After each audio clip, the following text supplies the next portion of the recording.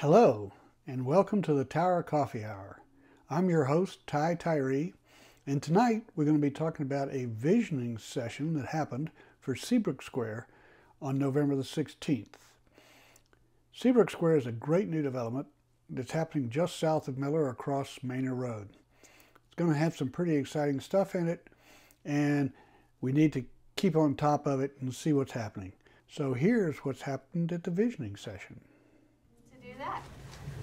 So I'm Nicole Jocelyn. I'm with Capital A Housing, part of the development team here. We've also got folks from NHP Foundation, our development partner. We have our design team at Urban Foundry and Design Workshop, our landscape architects, and they'll be facilitating the conversation over there. But I just thought from the development side I would give just a brief update. I know a lot of y'all know the site, know what we've proposed. I'll get out of the way so you can actually see this. So here's our agenda for today.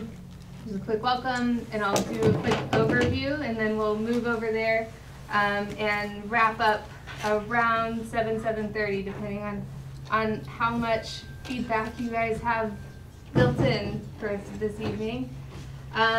This is the same timeline we looked at in our last meeting. Just to recap, it's a very high-level timeline.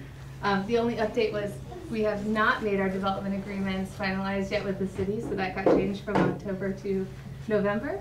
So we're still in negotiations with the city, but we're moving forward with the design process. We expect to be complete with the design process in May, have permits by the summer of 2023, and then start construction in the fall, and about a 2-year construction timeline. We had hosted a meet and greet at the end of October, which is the development team. Hosted a meet and greet at the end of October, which is the development team. We're here today for our first visioning workshop. We're planning on having another one in January that's more focused on sort of community programming and what's going to happen on the site once there are buildings there and community partners, and how we're going to really activate that as a community space. And then we are continuing to have conversations with Integral Care residents. They're the permanent supportive housing provider on site. So we've been doing a lot of individual focus group conversations with their residents and their architecture team. We plan on continuing to host community partner meet and greets. There are a lot of folks as part of this development, so we're gonna kind of slowly roll out opportunities to meet those folks. And then we're always around and available and happy to attend any other neighborhood meeting or conversation that y'all have that we should be part of. I just wanted to recap, these are the community priorities from the RFP that the city put out that we responded to.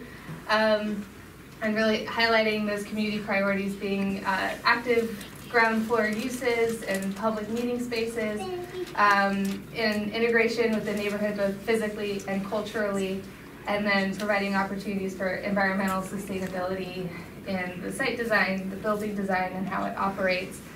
And the big thing that's not on here, affordable housing. This is a 100% affordable housing development. We'll have 263 units on site. We added one. And we'll have 60 permanent supportive housing units in addition to 203 income restricted units that range in median family income that they're serving. And this is from our proposal. I just kind of wanted to leave it in this presentation just to note that we're really aware of our access. The site's really great access to transit and to green space and that greenway that we have along Pershing, and really wanting to make sure that the way that we're designing this project really takes advantage of those assets and complements them. And then here is the big new information on our updated site plan that's different from our proposal, but still a pretty similar concept. So we've got a Greenwood building, so this is Greenwood, Pershing, Manor.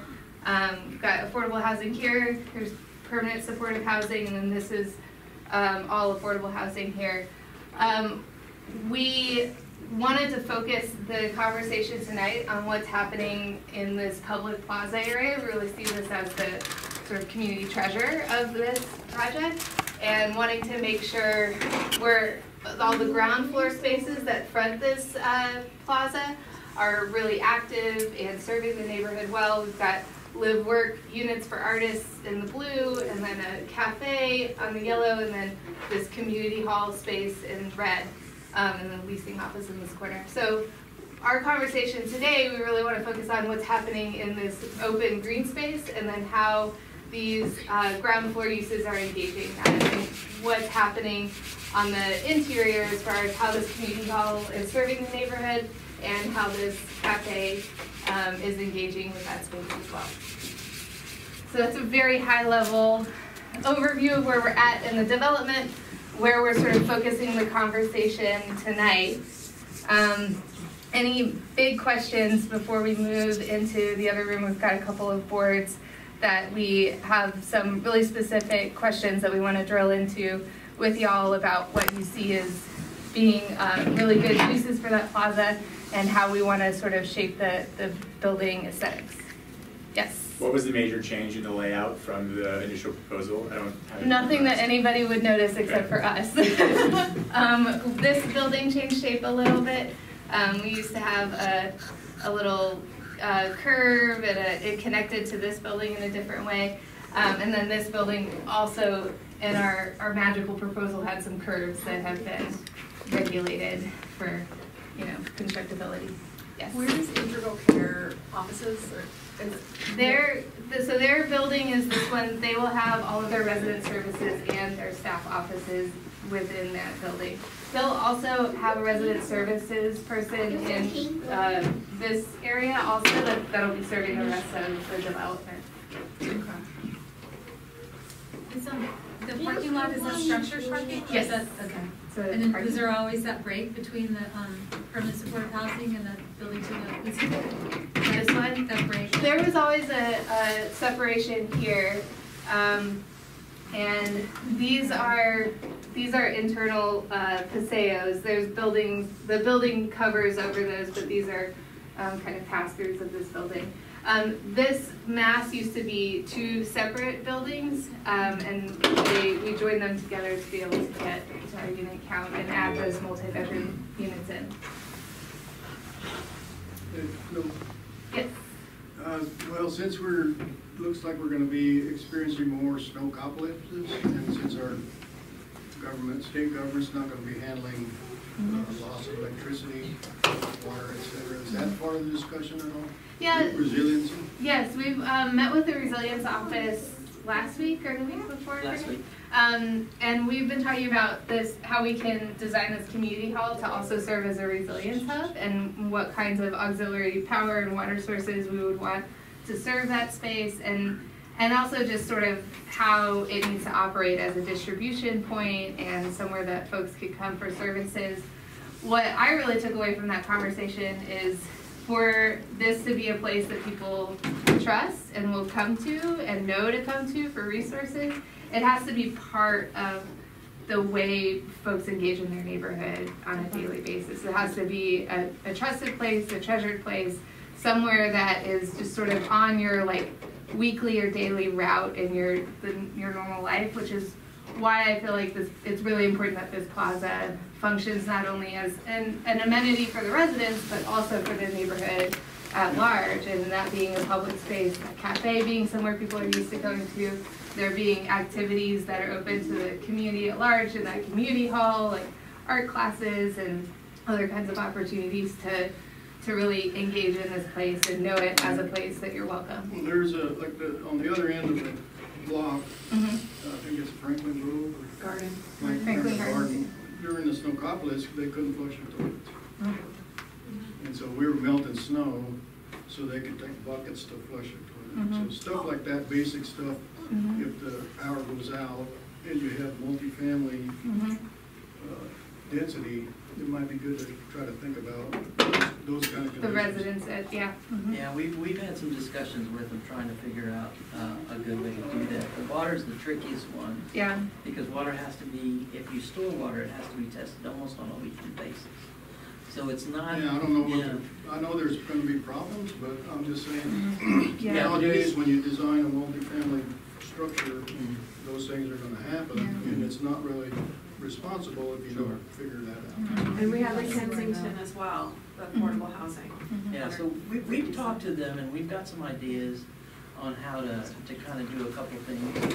And we learned some things as well in that meeting, just about some of the opportunities that are out there that people don't know about, which is the fire trucks bringing in water, but having some place to store it is the big question. Yeah.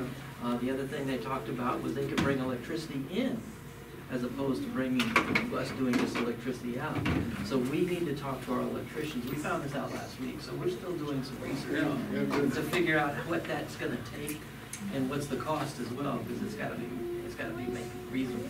Yeah. Those are the things we're looking at now.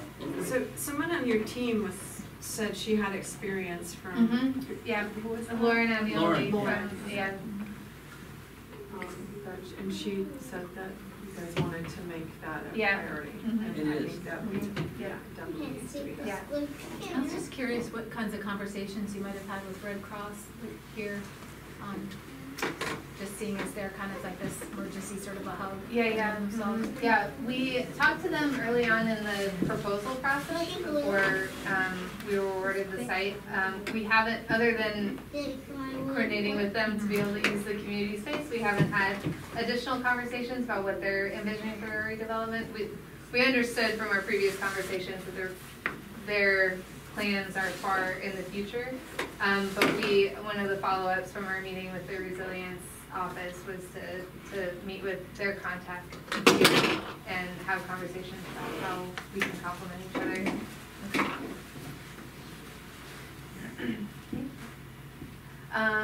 Y'all want to move into the other room to play with some sticky dots? Oh, perfect. No pressure as we stare as you.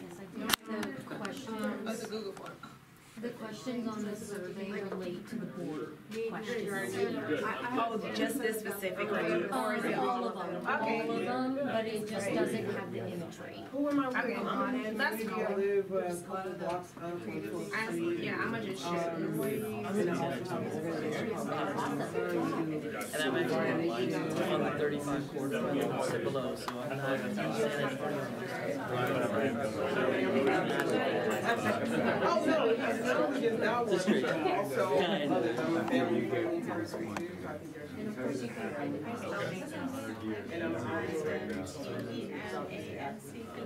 And then the red was.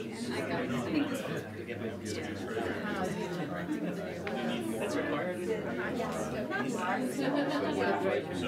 Yeah, I'm gonna grab what the slacking needs. Okay. Rules of this. Yeah, what do you like, what do you need? It gives the opportunity for Basically, yeah, the green is what you love about it, the red is what is lacking. But not here, same here. Ours. We did, it's Well, that's good to know. called, type where it's called. It's good that it's, Workshop, which a lot of people down here haven't heard of it. It's not mostly used down here, but could be like a good tool. there's all these different. All right, we need to adapt. We need to learn. So, and did you get, I know, I'm pretty sure Liz shared, because like, you know, like the community, you know, because the benefits that the community had were not immediate. The community priorities, Because like the I had a question. So there was two reasons they wanted to get. I know. It's cheaper too. Yeah, exactly. Yeah, I know, it's like our own, Yeah, it's the rating program. Right. Operate that, that's the big. I know, I kind of felt bad. When we did John Gaines Park, we just did AEGB, they were You just put some stickers on this history here, see? Oh, yeah. Just trying to get what everybody said. So that's how it went at the visiting session. I hope you got something out of this, and you'll follow along as we pay attention. There'll be one more visioning session sometime in December, and we'll try to get there and let you see what happened at that as well. So this is Ty Tyree signing off for the Tower Coffee Hour and the Seabrook Square November visioning session.